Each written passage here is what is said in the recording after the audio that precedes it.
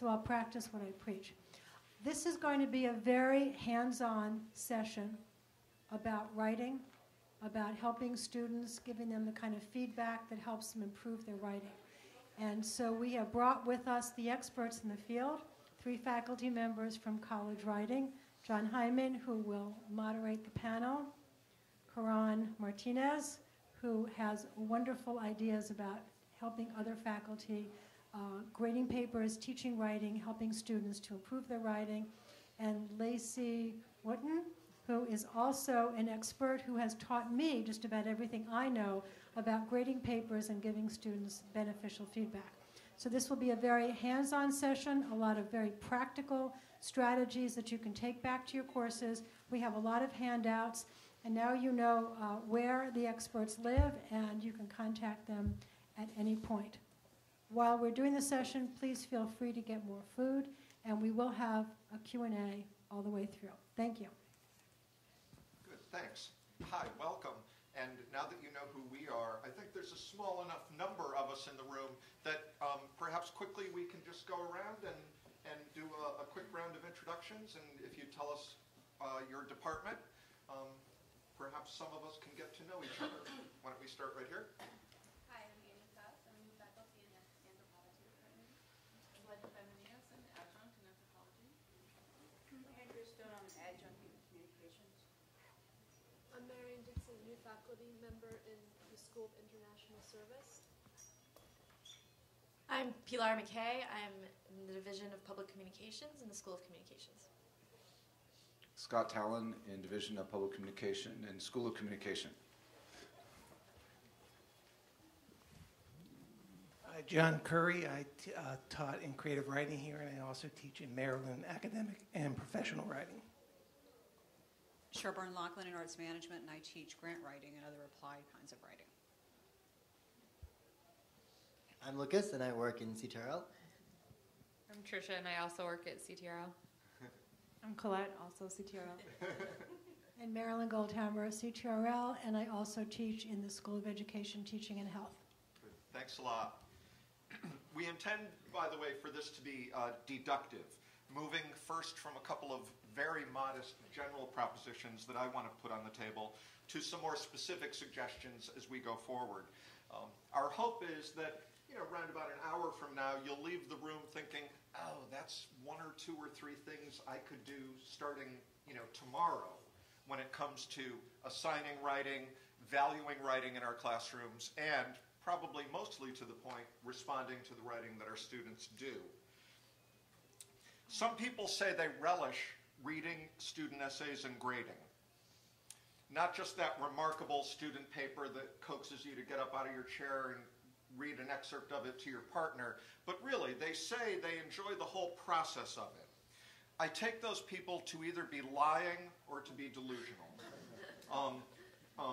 In fact, and please at the end grab handouts. One of them is an old saw that's been posted online often, The 5 Stages of Grading, borrowing from Elizabeth Kubler-Ross's 5 Stages of Grief, walking one through what one feels when on a Friday night you go home with a briefcase filled with papers. Talks like this are supposed to open with something catchy.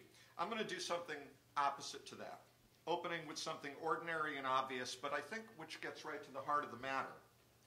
A student was quoted recently in a study done at Indiana State University when it came to student response to teacher response. And he said this: I like it when the teacher tells you what the problem is and there is actually a criterion. Again, it sounds like a modest proposition, but he gets right to the heart of it. He reminds me, in fact, of the 1956 baseball novel by Mark Harris, Bang the Drum Slowly.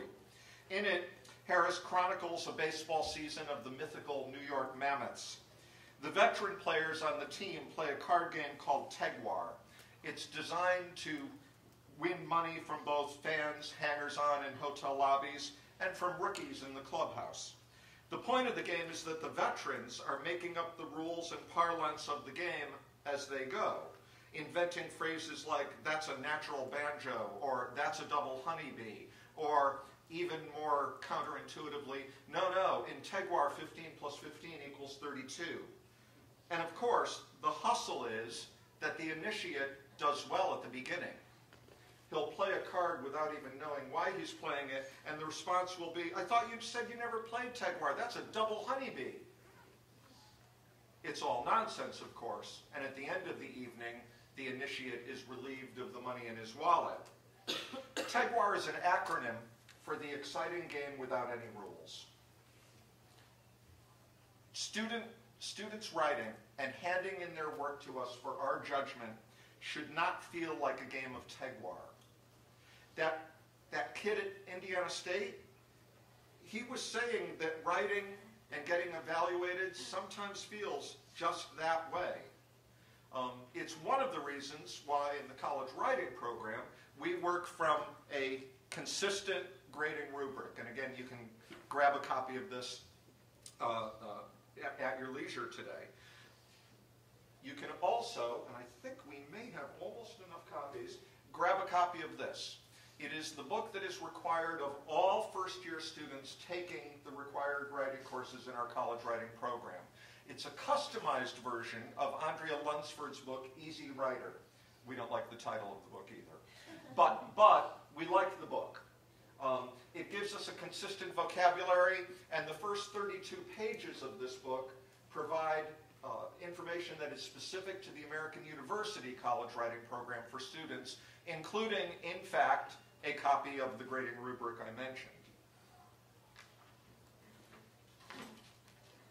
It might be tempting to think, well, if you've got a grading rubric, that takes all the complicatedness out of it, right? No, it's not even remotely uncomplicated. My page began with the phrase notes on grading and responding, but it's impossible to talk about grading and responding without talking about just about every other element of our teaching. One can't talk about grading without talking about comments, assignment constructions, and you're going to hear more about that today, interpersonal dynamics. In short, a conversation about grading becomes a conversation about our operating pedagogies, whether we're aware of those pedagogies or not. So, we can't talk about grading without talking about everything else, and we can't talk about everything else without talking about the dynamics of grading. I want to dispel one notion, though, about grading and responding to student writing, that it is somehow distinct from, even antithetical to teaching. I hear colleagues say things like, I really love teaching, but I hate the grading. They're not separate enterprises. As one attempt to demystify what are the best practices in responding to student writing, I'd ask you to think about the scene in your office. When a student comes to you with a draft of a paper and wants to talk about it, think of what you would say to the student in that moment, in that scene. That's probably closer to a productive assessing voice than a sentencing judge's voice, which is sometimes what students hear on papers. Our role as graders and judges then does not have to run counter to our roles as teachers and coaches.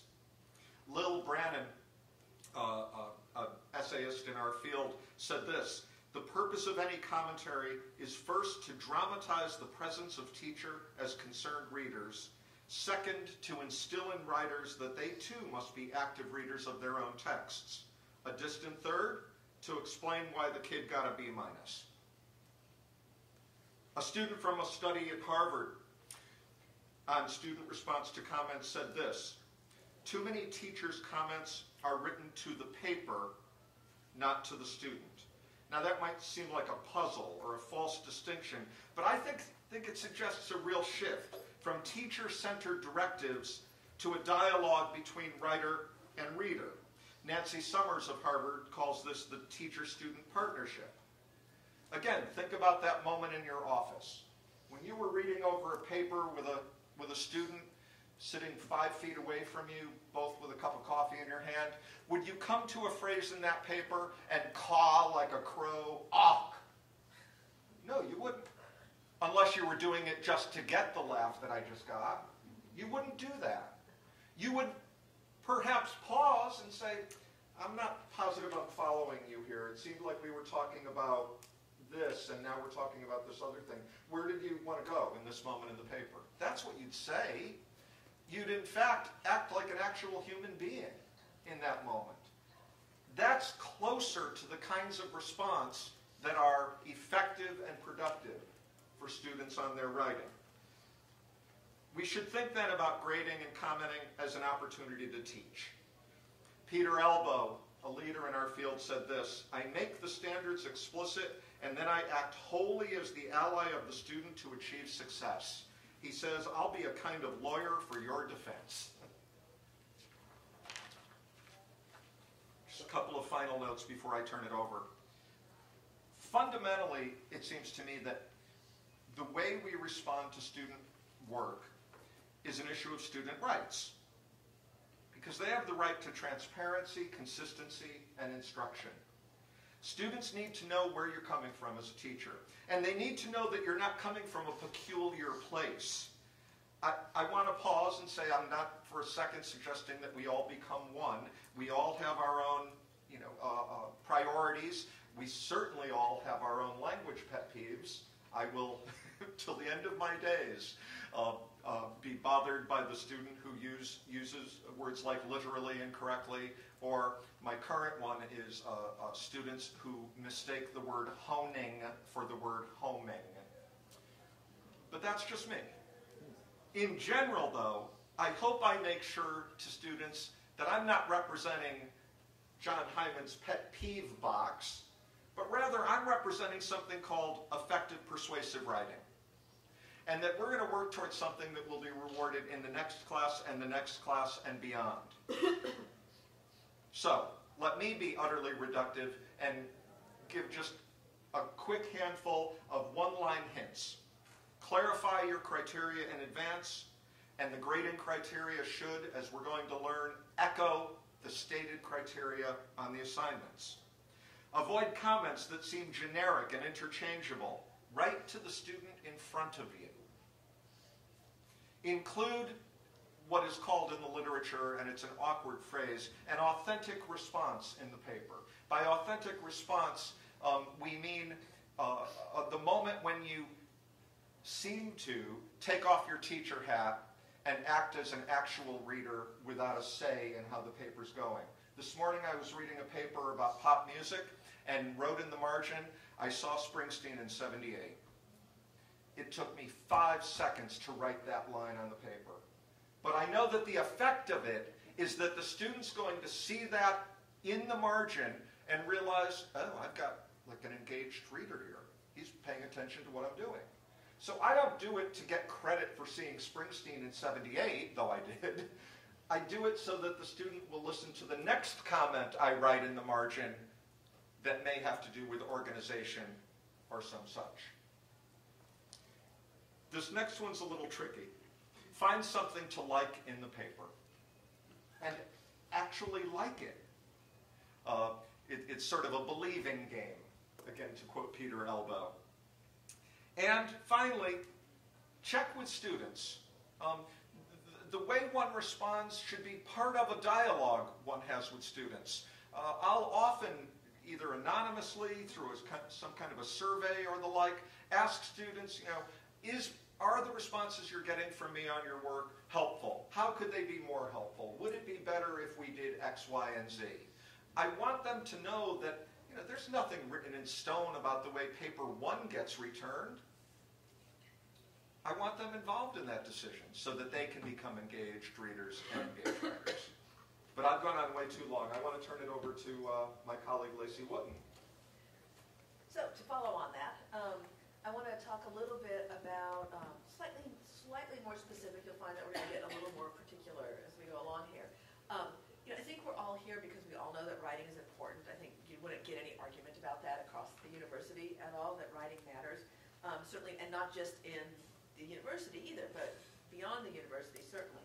Students understand this too. If you ask them, they've been well trained in why writing is important. They know that they need it for their jobs. They know that they'll increasingly need it for their jobs as times change. They know they live in a text-focused world. Do I need to move this over? They They know they live in a text-focused world, too. You know, they're immersed in text. It's not like students never write. They always write. They're constantly writing. So they know that, and they also even know that writing aids in learning and understanding. They've been taught that in middle school and high school. So the importance of writing is not in any way an unfamiliar concept to them. So then that brings us to the question is, why do we often feel like student writing is so flawed? If they know why that it's that important, then why can't they do it better, right? And that's sort of the perplexing question. I think one reason that we often forget, especially as the semester gets hectic and difficult, is that they're students. They're learning to write just as they're learning to do everything else. And they're not only learning to write, they're learning to write in SPA, they're learning to write in public communications, they're learning to write in SIS. They're learning to write in all these different worlds all at the same time. One of the things I tell my students when we talk about genre conventions, because that's sort of a foundational idea in my course, is that they have it, it's much tougher for them than it is for their professors. Each of us writes in our field. Students have to go out and write in 5 different fields or 6 different fields. We don't have to do that. Every time they walk into a different classroom, they have to learn a different way to write. And they're all new at it while they're doing it too. So it's tremendously challenging for them. And so I think we have to demand a lot of them, but also not get really upset when they struggle and when they flounder, because they're going to. They're novices at this. No matter how bright they may be, they're still novices. I think the other reason, too, that their writing can be weak is that students don't see the ways that people across the university value writing. I do firmly believe that pretty much everybody in the university believes writing is important. Students often don't get that message. They don't know that other people besides their writing instructors think writing is important. Students are efficient. They'll do what they believe is required. And if you don't tell them it's required or that it's important, they're not going to do it. You know, that's the way they operate. And I think one of our colleagues calls them the efficiency generation, because they're all about maximizing the time. They're busy. They have a lot of stuff going on. So they're going to figure out strategies for getting things done as quickly as possible. And if one of those is not really worrying about the organization of a paper, because the professor hasn't made it clear that it's important, then they're not going to worry about it. You know, they've got other things on their plate. So I think that's another reason. If they think it's not required or that it isn't important in the eyes of that authority figure, then they're not going to pay as much attention to it. And they tell us repeatedly in our writing classes, again and again, they tell us, you guys are the only ones who care about this stuff. Meaning grammar, organization, clear documentation of sources, transitions. I know that's not true. I know that they're wrong, but they're getting that impression somewhere, because they're quite attuned to what the authority figures around them want. So somewhere they're getting that idea. So what to do about this then? What to do about this kind of communication gap and the fact that we have novice writers that we're trying to bring along, and it's difficult and challenging for them. One of the hurdles for us is that teaching writing and evaluating writing takes a lot of time. And the temptation, I think, can be, on our part, can be our own version of efficiency. How can we get through these damn papers as quickly as possible and get onto something else that maybe we want to do more than that? So I think we need to, as John said, I think we need to kind of resist that impulse. One of the things I've been thinking about a lot recently is how do we retain or recapture a sort of human element of communication that goes on in this grading, evaluating transaction? How do we prevent ourselves from getting into the role of error counters or scolds or people who see a paper as a cluster of problems that somehow need to be responded to? How do we get back to what writing really is, which is communication from one human being to another, and how to foster that? And I think that there are impulses within ourselves, and I think there are institutional factors at work that are pushing us away from that human interaction. So we need to recognize our own time needs, our own need for some efficiency, because we have other pressures too, while not losing that human element that is the potential, I think, to make it a less onerous process. So I have three things to suggest, and they echo some of the things that John said.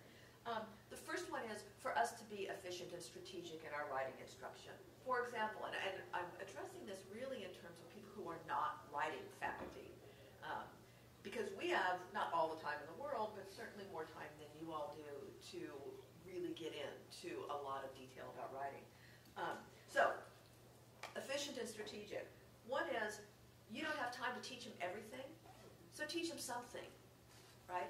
For example, do a mini lesson that's 10 minutes on how to craft a strong thesis statement, or what constitutes a credible research source. You can cover that, again, very quickly in just a small segment of your class. Another thing that's very strategic and efficient. Provide one substantive comment per page. You don't have to write all over it to do the kind of thing that John's talking about. Give them one comment per page. We often err on the side of too much comment, where we're covering the students' papers. That's not good pedagogically either. Sometimes less is more. So say, don't say org, say, I don't follow your train of thought here. Look again at the organization of ideas in this paragraph. Use I statements, respond as a reader, but do that once per page. That's not really time consuming. Pick one paragraph or one page to really get into the sentence level and style errors. You don't have to mark the whole paper. Odds are good they're making the same mistakes over and over again throughout. Why mark them 20 times? So pick a paragraph and go to town on it. You don't have to do it on the whole paper. And then devise a rubric that will help you do synthesized comments and comments to help students pull the feedback together. If all you're giving them are those discrete margin comments, students are going to see them discretely. They're going to see them as individual moments that if they fix this thing on page 2, the paper will be better. So you need to give them something that's going to synthesize, but develop a rubric that will help you do that. You don't have to write pages and pages. You can use stock responses and adapt them for that particular paper. So that's one way, I think, in terms of feedback, to work more efficiently. In conjunction with that, make your expectations clear up front, as John said. Don't spring it on them later. I think of my assignments as a contract, honestly. If I don't tell students to do something, I can't get all pissed off when they haven't done it later, if it's important to me. I need to let them know it's an expectation. So make it clear. Emphasize writing in your assignment sheet. Devote a section of your assignment sheet to what really matters to you. And think both globally and locally. Again, if you put on there, boy, comma splices drive me crazy, and I'm going to flunk your paper if you have comma splices, that student, being an efficient creature, will spend, 80% of the time on that paper making sure there are no comma splices. But that's not the only thing you care about in that paper, right? So represent your priorities in those expectations, and don't create a fill-in-the-blanks assignment. If you have too many expectations, that student will have no ownership, no agency. They're going to just fill in the blanks. And what kind of paper, are you really going to want to read that later? Somebody who's filled out a form? So make your expectations clear while giving them the room to be intellectually creative, to be innovative, to have authenticity and ownership and agency. There is a balance there. Last, and this one to me is the toughest, but it's also the most interesting. Think about the role of writing in your discipline. How does writing function in your discipline? And that can be at a very basic level. What are the genres that are prevalent in your discipline? What are the disciplinary conventions? What's the documentation style?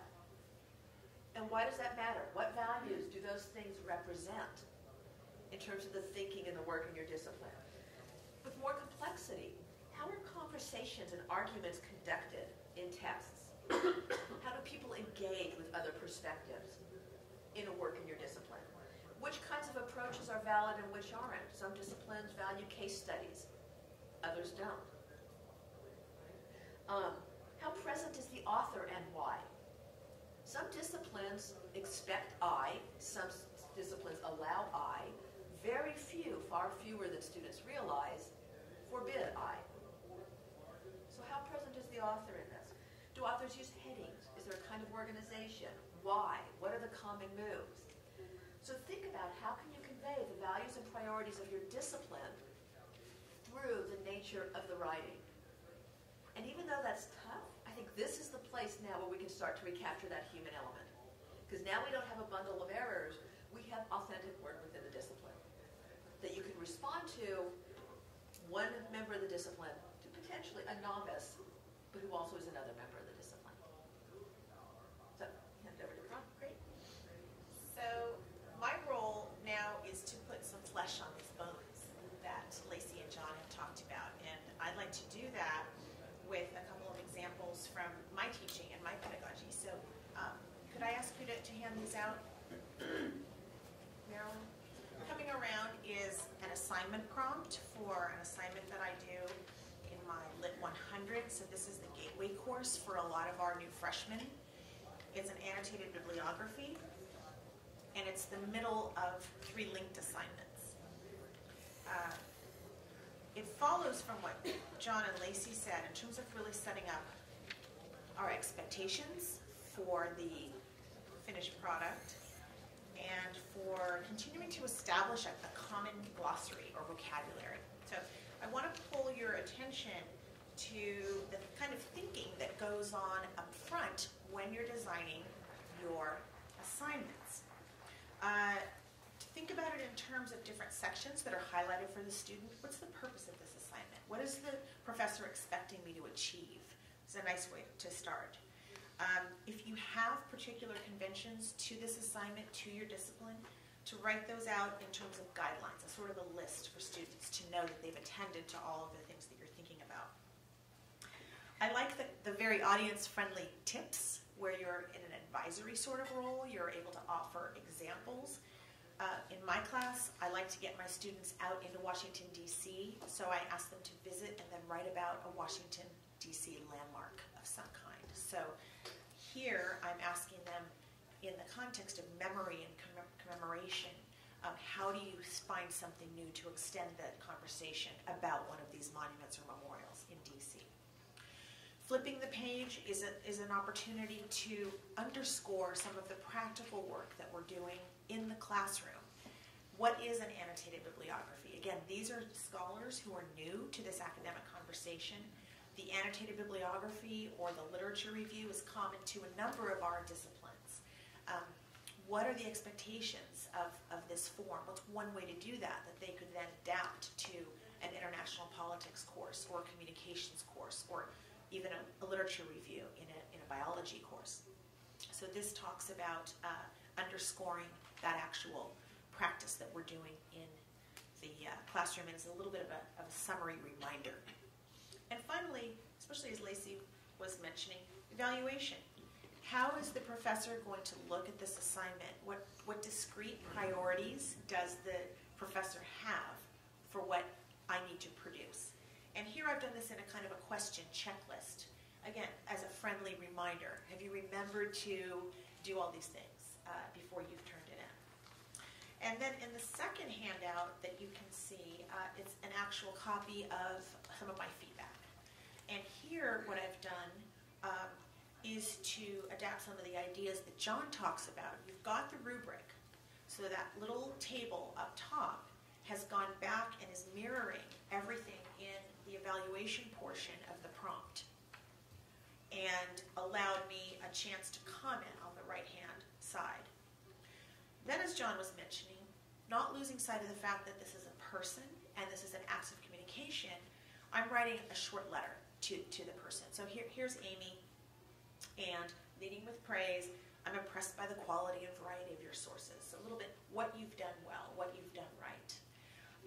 And I'm trying to mirror back an appreciation for what the attempt is in this paper. In this case, the student was writing about the FDR Memorial and bringing in information about how, when it was opened in the early 90s, there was quite an uproar that he was not in a wheelchair. And so disability activists and psychologists and quite a scholarly body weighed in about what that means in terms of commemorating the legacy of that president.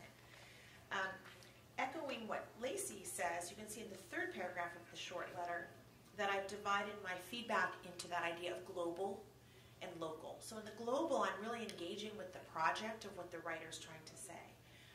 So I pose two questions at the conclusion in the margin. What would FDR himself have thought of his depiction in a wheelchair when he fought so hard to hide his disability from the public? I don't actually know the answer to that question. It's something for the student to continue to expand on and think about. Growing from that, I write, in terms of political correctness, who decides the legacy of a president and how we commemorate him? Is that up to the family? Is that up to historians? Is that up to the public? Who has ownership of that? So again, an idea with no clear answer, but having the student, having done the work, to then grow these larger questions. But then, in terms of our job is also about correctness and style. On the local side, I see how much you tried to eliminate passive voice, and I applaud that. And that's the kind of comment you can really only make if you're seeing students as individuals and you're seeing their writing as a process. And this was actually improved from an earlier essay where there was just passive voice all over the place and explaining why that was not a great choice. So I say you still have some work to do here. And we need to attack some patterns of phrasing that I marked as awkward in your text. I really recommend reading aloud as one revision technique to catch that. You'd quickly tag the awkwardness because you don't speak that way. And then I finish with a kind of raw, keep going, Professor Martinez. Now, so you may be thinking, that looks like a tremendous amount of work.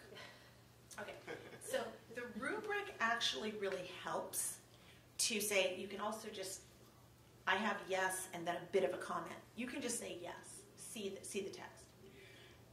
Doing it on the computer enables you to start to have stock phrases, no joke, to cut and paste when some of the issues are the same. Of course, personalizing it when necessary and needed, the part about onward questions and to their particular memorial.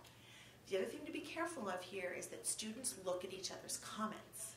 So you don't want to be seen as the cookie cutter fill-in-the-blank responder either. But to some extent they understand that if passive voice is an issue or comma splices or problems with MLA or APA documentation, that's going to be a kind of a stock response so that you can save some of this information from time to time. To make this now an exercise that you all can engage in, Lacey, for a talk that we did earlier, broke this down into a worksheet with possible assignment sheet components. So make sure you grab one of these if this is an idea that you like, where you're making the, it's sort of connected with the rubric here. I'll take that off. I have copies of the rubric if we want to pass those around. And so to sum up, and to quickly get this to the conversation stage. We do, apparently. Just to say, to look at student writing as a conversation, as a way of teaching, as a way of communicating with that student as a person, while trying to regularize as much of your work as you can, really turns out to be a winner for students seeing writing as a process, not just in your class, but in other ways and other disciplines and conventions as well. And if I can just add a suffix to what both Karan and Lacey have said, lest there be any confusion, we in the college writing program value correctness. Oh boy, do we value correctness. But let me say this. If students begin to think that that's all we value, that's all they're going to value. You know, what's the old line? If your only tool is a hammer, every problem begins to look like a nail. Well, if your only tool is to comment about, you know, pure technical malfeasance, that's all the student will attend to. Some of you, I'm sure, are familiar with it's a terrific video. It's now several years old. And I can't give the attribution because I can't remember, but the video comes on and there's 6 people in the foreground. There are 2 balls, and the question is simply, Let's see if you can pay attention. Count how many times the people in the blue shirt pass the ball. So, as human beings, we've now been given a task, and oh boy, do we count. I remember I was a sucker for this the first time I saw it, and I was very proud of myself when I think it was like 47 or something, and I got the answer right. And the screen at the end, it's 47, did you get it right? And while I was patting myself on the back, the screen reads, but did you see the dancing gorilla? And I didn't.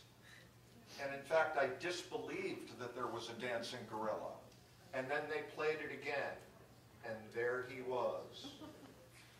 If all I'm looking for is a broken sentence or three, that's all I'll find. And that's not, I think, what we want to communicate to students. And, you know, I think we can have it both ways. I think we can insist on correctness. When we tell students stories of, you know, anonymously, the letter of application that comes in with 2 typos in the first paragraph and the application got rejected because of those 2 typos, anecdotes like that underscore the importance of correctness. But if that's all we say, they're going to be typo hunters instead of writers. So I just wanted to add that. And I like talking about that video too, because if you haven't, I saw a couple of nods around the room. If you haven't seen it, by all means, it's just terrific. It's Dan Simons. He's from the University of Illinois, and it's called The Invisible Gorilla. And he has a book about it, and it's amazing. It's right, and you don't see the gorilla. Yeah. It's inattentional blindness. That's what you're talking about. Right. I guess, Marilyn, we have time for Q&A, or? Yes, we definitely And do. probably, the Jewish mother in me wants to say, please eat more food. Yeah, I'm glad you mentioned first person, because I find that students often are fearful of the first person, and I'm trying to understand why that is, and this connects to another question. In an upper division class, what should we as faculty expect that they know how to do in writing? What have they had to take, and what should they be able to do? Because that helps us do better assignments, I think, instead of just more basic stuff. Why don't I answer the first question and you can answer the second? Perfect. I think they're fearful of I because of us. I mean, us as a body, and because they're high school teachers. Their high school teachers have beat into their head. Never, ever, ever use I. Scholarly writing never has I. But, you know, I'll tell you, I encourage my students to use I. I teach them how to use it as it's used in a scholarly article, where it's often used for meta-commentary early on, to lay out the project, to provide a roadmap. You see it all the time in scholarly articles. It's just silly to say we don't use it. And yet, I have a colleague in SIS who's a good friend, but we've argued about this. And I've said, you know, because my students in SIS say, all my professors say never use I. No one, and students are told, scholars in SIS don't use I. And, you know, I've said to this friend of mine, I have read SIS scholarly articles that use I. It's simply false. And she said, I know, but I tell them not to use it anyway. And so I think if we can't overcome, this goes back to what does the discipline genuinely do, right? If we're not willing to embrace the actual functions and conventions of our own disciplines and let students be a part of those, then we can never expect them, I think, to do the kind of writing we want them to do, because they'll always be outsiders. They'll always be students. They'll never be genuine participants. I do have, I was looking for a board for a minute instead, of course I have it. There's a wonderful website called writingspaces.org. One word, writingspaces.org. It is an open access writing textbook. The authors are leaders in the field of composition. It's written for students. One of the essays, Scott, is called "I Need You to Use I," and she talks about what are the scholarly conventions for using I, and when don't you use it. So, for my students, that is a life-changing moment to read that. I have had students say, "We've been told not to use I." Right, they have been. They have been. So now we have faculty in conflict. Right. Right. Well, it sounds like there's some of both. You know, there's appropriate uses. So I like this writing spaces thing, because it's like when you use it, when you not. Right. How do you walk that line, which is harder to do, but Right. It is. But you need to do it. they can do it. And you know, I always have the caveat with my students, which is in my class, you can do what published writers do in these disciplines. If you walk into another class and the professor says never use I, I say, well, what are you going to do? And they all, say, don't use I then, because it's not worth it. They'll get a bad grade and they won't convince that professor. So I know, I agree with you though. I think it's frustrating. It is. And if I can just follow on that, when this comes up, as it inevitably does with first-year students, I turn the question back to them. I hear you that you've been told not to. Why do you suppose that is? Well, because we've been told not to. No, that's a tautology. Tell me why. What's underneath it? Well, it turns out that what's underneath it might be the slightly more sensible, don't write self-indulgent pablum. That's the stuff of navel-gazing. And at that, when the conversation turns to that, I'm the first to say, right, I'm against navel-gazing too. But notice how our conversation just turned from the accident of this pronoun to a mode or approach. And they still got to write something worthy of you reading. So what should students at upper level have learned when you...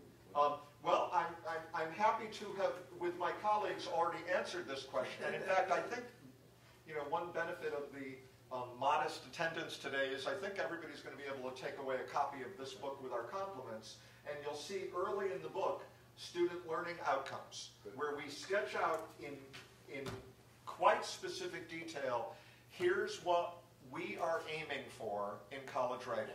Now, let the record show, many students, and Lacey alluded to this, compartmentalize. And so they graduate, if you will, from the 2-semester sequence in college writing thinking, good, done.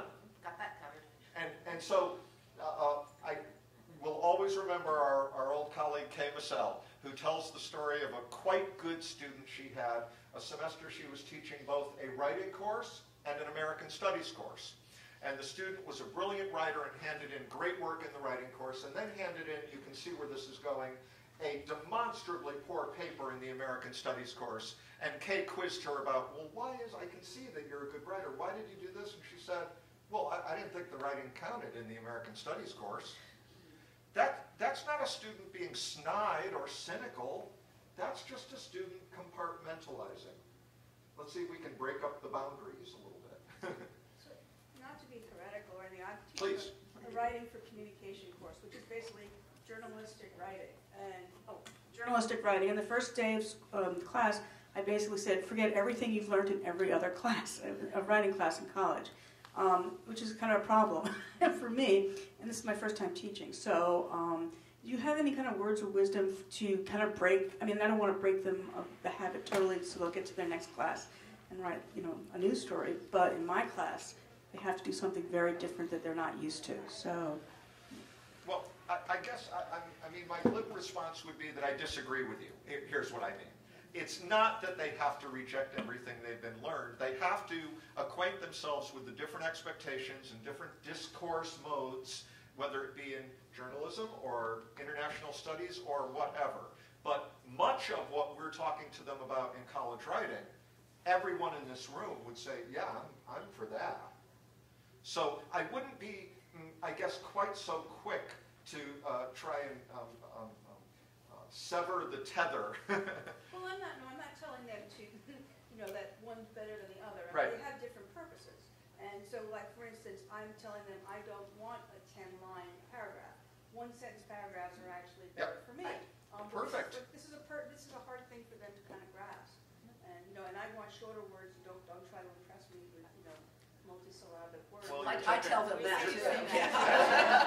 That's a page out of our book. Yeah. If I could jump in for a second, then what we're really talking about, I think, is really getting this university to understand that writing is this common project with this common vocabulary that we all share.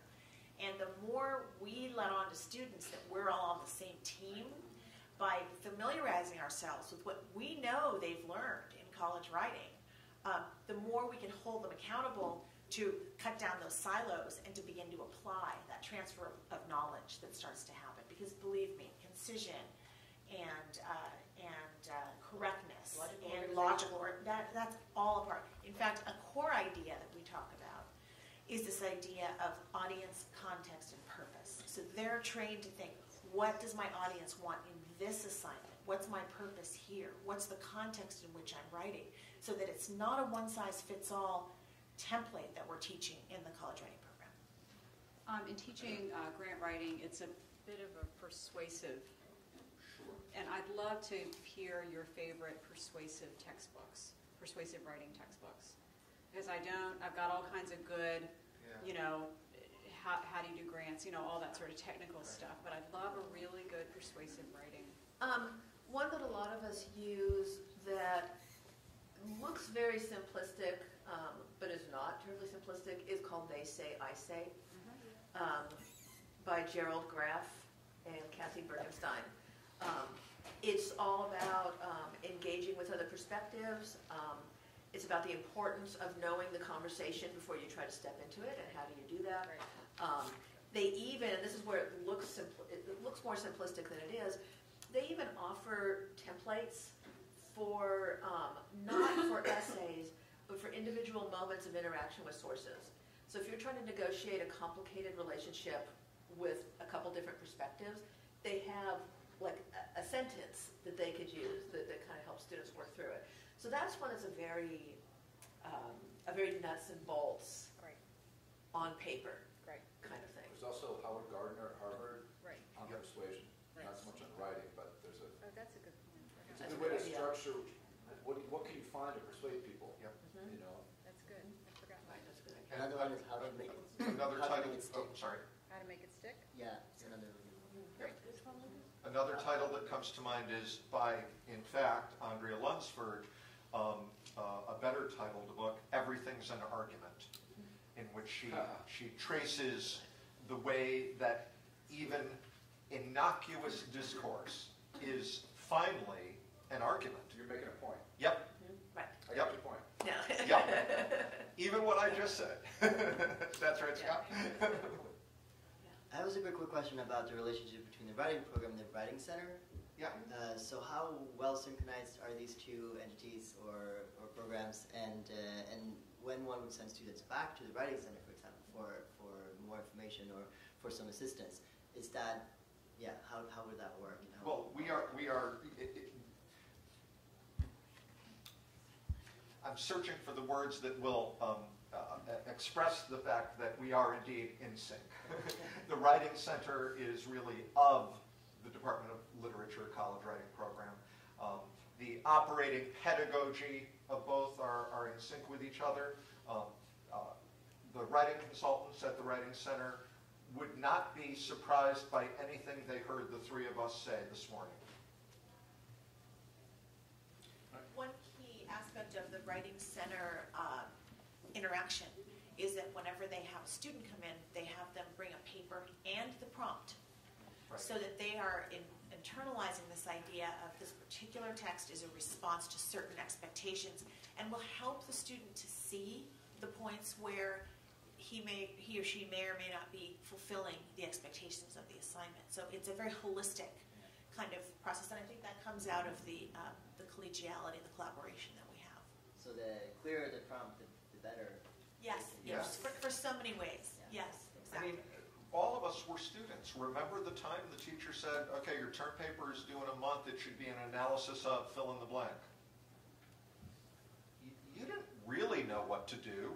You took a shot, right, but it was guesswork. And I want to add too, this does not mean that we don't have the student who comes to our office hours and says, so what do you want us to do in this paper? Right. I think that's something of course. So following up on the Writing Center thing, and I'd just love your insight on this, what do you think the Writing Center does best? And I have students come back and tell me all of their opinions and stuff, like they're really good on this, they're really good on this. So from your perspective, because then I could send them appropriately to the Writing Center. Because they only have an hour. I mean, they don't have, you know, here's what the Writing Center does. It animates, for that 45 minutes, a disinterested reader. I'm using that word precisely. Not uninterested, a disinterested reader. This is not somebody who has particularly a stake in how that paper is going to work out, and the student knows that. So the conversation can often be richer and more attuned to what the student's hopes and dreams for that paper are.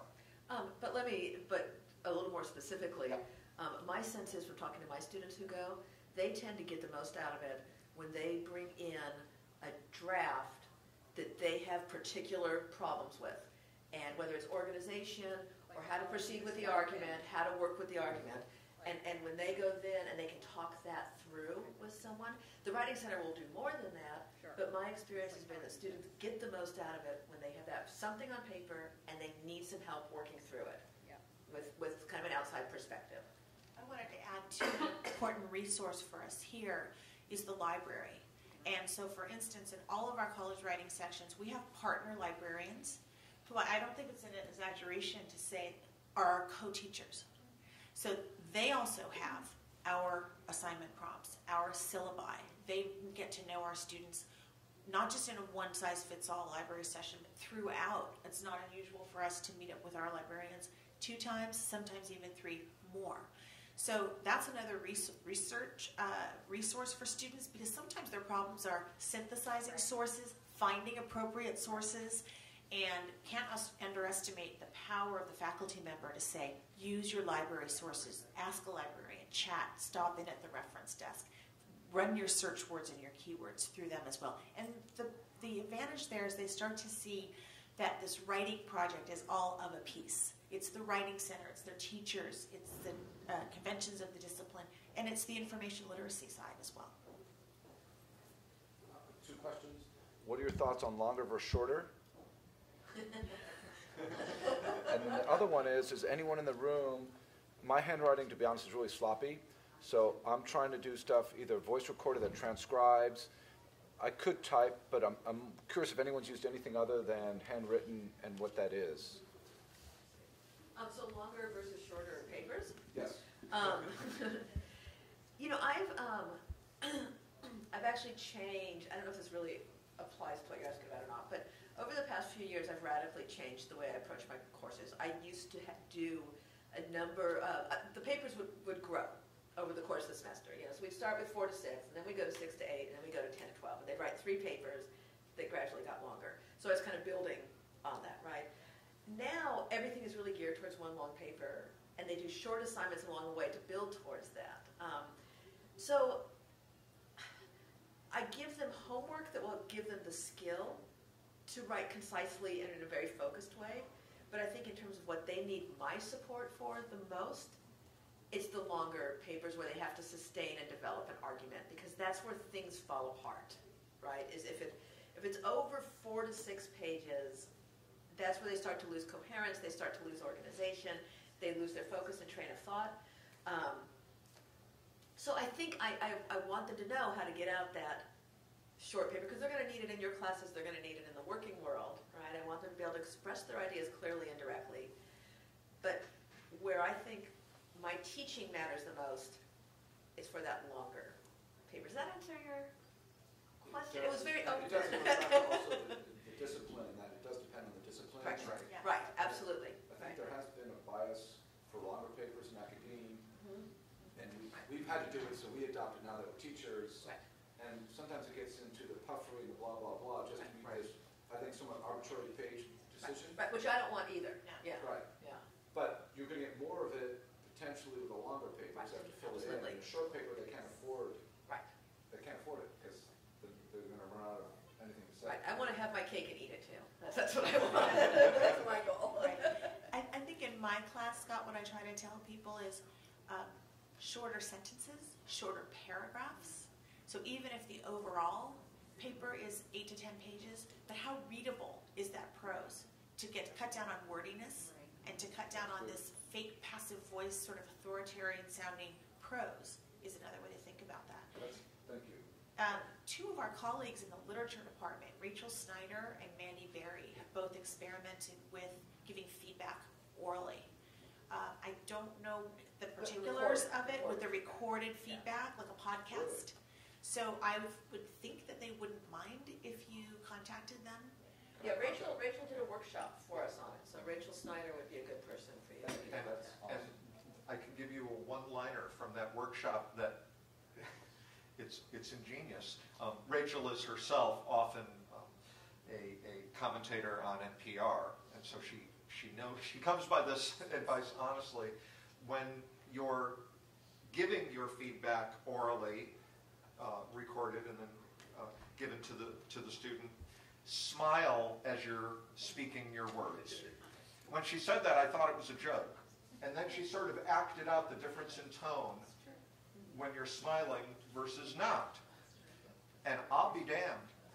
It makes a difference. And I confess it changed the way I listen to NPR now, because I realized, oh, they're smiling when they're doing these scripted pieces. It also connects, John, to your thing and others about writing to the student, not the paper. Yep. This is why I'm willing to try it. It's more personal. Yes. It's to them.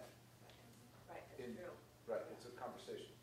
I have a good app for you too, by the way, that I can share with everyone. What's it called? It's annotation through Google Docs, like oral annotations, which is very, very handy for PDFs or what have you. Thank you, Lucas. Cool.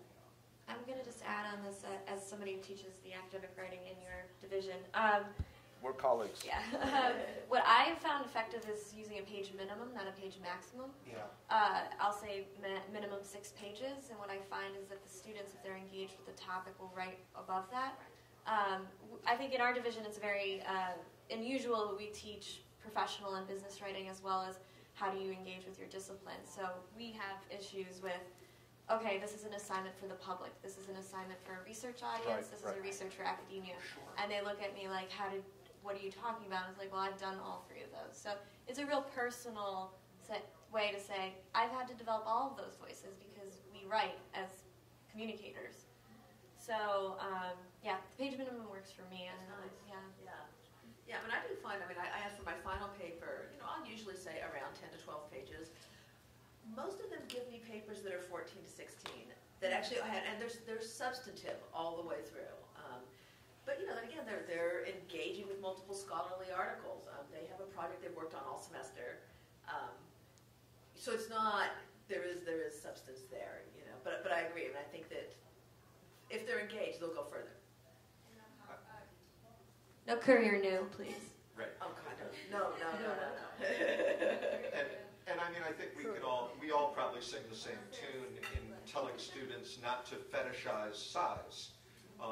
I have a standard line that, I've read 5-page papers that were way too long, and I've read 12-page papers that were way too short. Right. Yeah. Did you want to mention Nancy Summers' book? I have another one other party favor. Another party favor. It's like kids' parties with the plastic bag with all the chopsticks that you don't want. This is a tiny little, easily readable booklet by Nancy Summers. She directs the writing program at Harvard, and this book, Responding to Student Writers, is based on a longitudinal study they did of students over the 4 years at Harvard, gauging what they took to be effective response to their writing. At every turn, and I love that Summers does this, she'll in effect pause to say, okay, so what does this really mean in terms of what you should say to a student? And she'll give you those chunks of borrowable pieces of advice. So clearly we have enough for everybody to grab one of those. I was wondering what all that stuff stacked up on the table was. And All good stuff. I suppose we should, throw in a thanks to the good folks at Bedford St. Martin's, because they're the people from whom I've cadged these copies.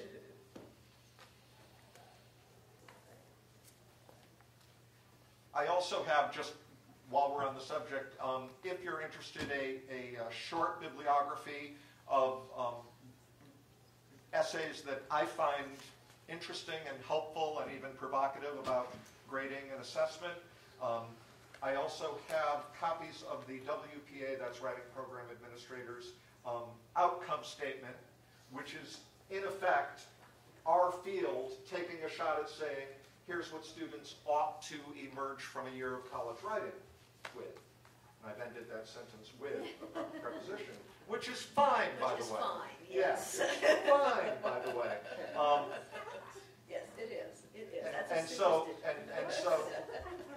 right, there's the famous Winston Churchill line when a woman at a party cautioned him about having ended a sentence with the preposition, and he replies, "Madam, that is the type of errant pedantry up with which I shall not put."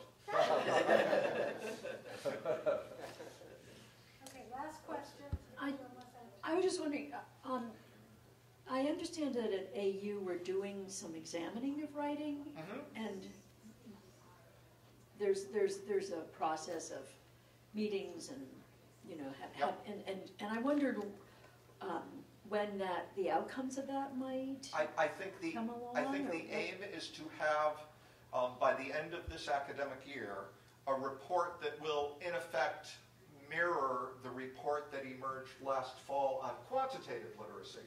Not that the issues are the same, they're not, of course, but in terms of the scope and the form of what that outcome will be, that'll be the model of what is being hoped for. So it will be a change in... Well, and keep in mind, after the quantitative literacy report came out, there are actual changes being made because of that. You know, there is almost certainly going to be a quantitative literacy requirement for all students who are graduating from the university. And different courses are being devised as a result of that across the university, you know, in different units. So that report affected changes across the university. So I would suppose that, you know, this one would too, probably of different types. There's one, I've been on all these different committees. Yeah. And John, correct me if I'm wrong. One of the key questions is how to move writing forward. That nobody doubts that what happens in college writing is good. Okay, the question is how to move that forward, and should there be something at the other end? In other words, when students are seniors in their major fields, should there be something, either part of a capstone or something separate, that's a culmination of the writing skills that they need to have before they exit the university? Is that right? Yeah, that's a fair... So that's sort of a summary of where those discussions have gone. Okay, and what Lacey said before, just to summarize some of this, the mindset of faculty and the way we view writing is what's so critical. That we're not looking at it as a gotcha. Okay, you can't write, you can't do this.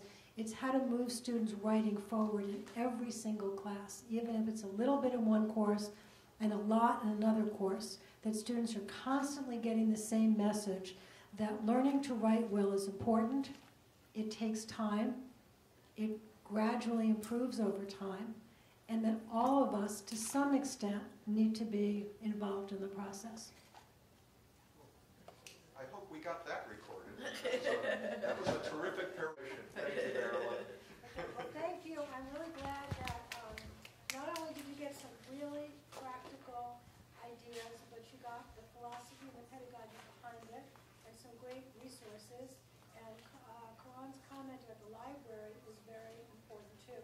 Every school has its own librarian.